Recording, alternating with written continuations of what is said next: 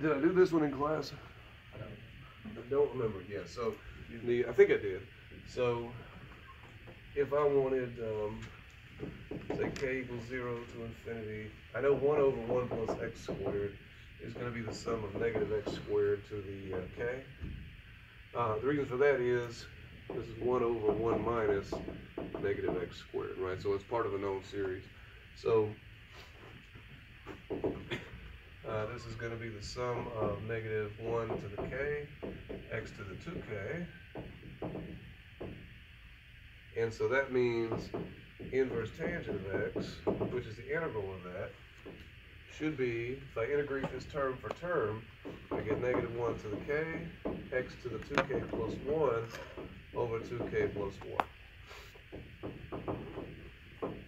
And I think we did do that in class because we got those things with alternating odd denominators, right? So if I wanted to go from that to inverse tangent of 5x, how would I get there?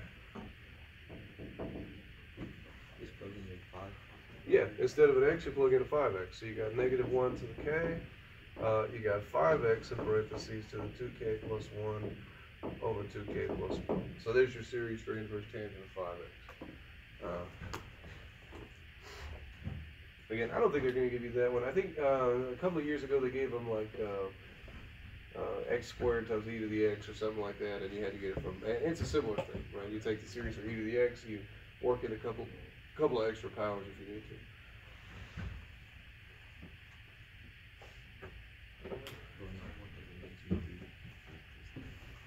What else you got?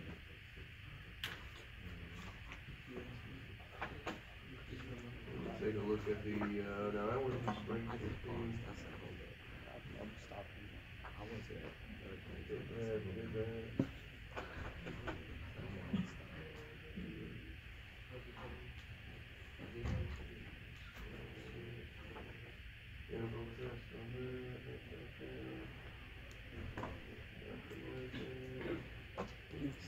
Can you do a question about the remainder?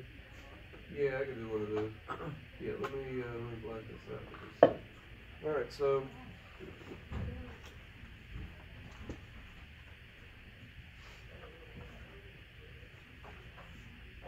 the only two kinds of remainders they're going to ask you about is alternating and integral. Again, the last couple of years there's been a strong trend toward alternating remainders just because they're easy. So we'll go through one of each. I think we have time. So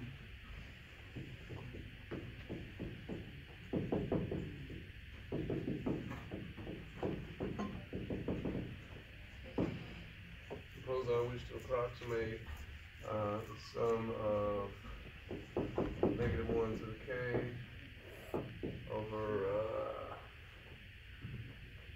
k plus 3 squared, k equals 1 to infinity, and the sum of k equals 1 to infinity of 1 over k plus 3 squared. All right.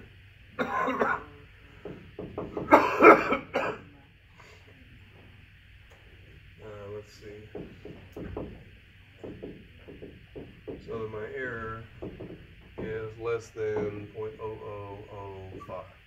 The question is, how many terms do I need in each?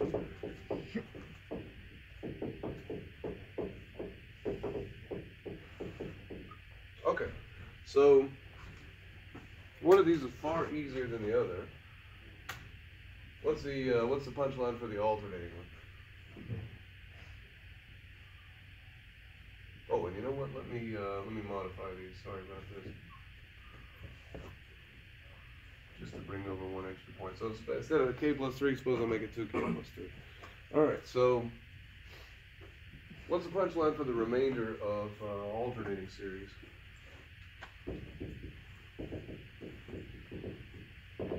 Your nth remainder is less than your n plus first term, right? Okay, and so what I want is for 1 over something squared to be less than 0.0005, right? Question is, what do I put down here? plus 5. Okay, good. How come it's 2k plus 5 and not 2k plus 4? Yeah, because you're plugging in k as k plus 1, right? So if I plug in 2 times k plus 1 plus 3, you see where I get 2k plus 2 plus 3? I've had a lot of people just plug in the next number bigger than 2k plus 3, which is 2k plus 4. Do you see the difference there? So there's a little bit of a trap to fall into.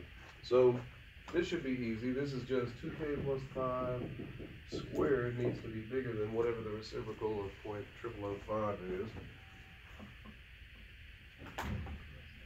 0.0005, 2000, okay. So this needs to be bigger than 2000.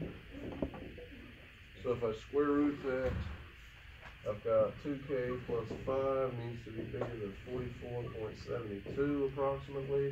Oh, I get 2000, that's just taking the inverse of that? I'm taking that reciprocal of 0.0005. It's 1 divided by 0.00? Yeah, so 1 over 0.0005, yeah, it's 2000. Alright, so let's see.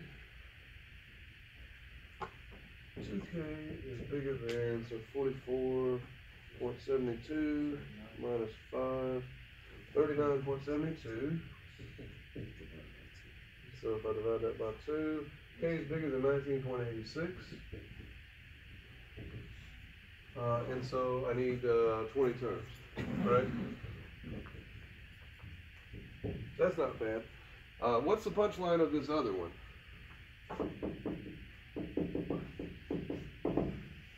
When you have positive terms, you have to use your integral test bound, right?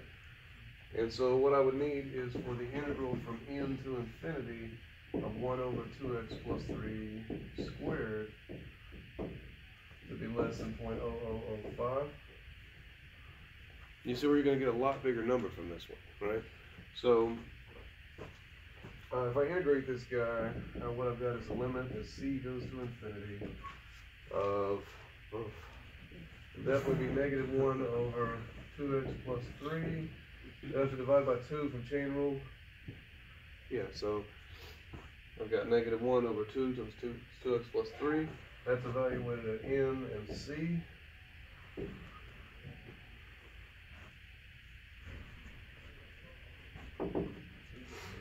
Alright, so this is a limit as c goes to infinity of negative 1 over 2 times 2c plus 3 plus 1 over 2 times 2n plus 3. Now the c is the only thing going to infinity, so this is just 1 over 2 times 2n plus 3. If you get to this stage and you have a negative number, what probably happened was you didn't take an integral from n to infinity, you probably just took an indefinite integral to plug in the n, right? Because I've seen that happen. Make sure you're doing the 1 and not the other.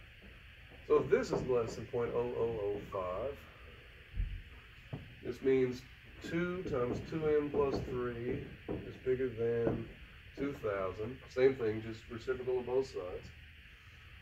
This tells me that 2n plus 3 is bigger than 1000. So 2n is bigger than 997. So 997 divided by 2. N is bigger than 498.5. So it means I need 499 terms. Now again, when we say it's easier to make an alternating series converge, and that it converges faster, do you see what I mean? To get the same error in an alternating series, I only needed 20 terms, and here I needed 499, right? So I think you're much more likely to run into the alternating one, which is nice because it's easier, but you ought to be prepared for both of them. All right, I think I'm out of time. Let's see, today's Wednesday. I got office hours tomorrow and Friday. I'll do the best to get there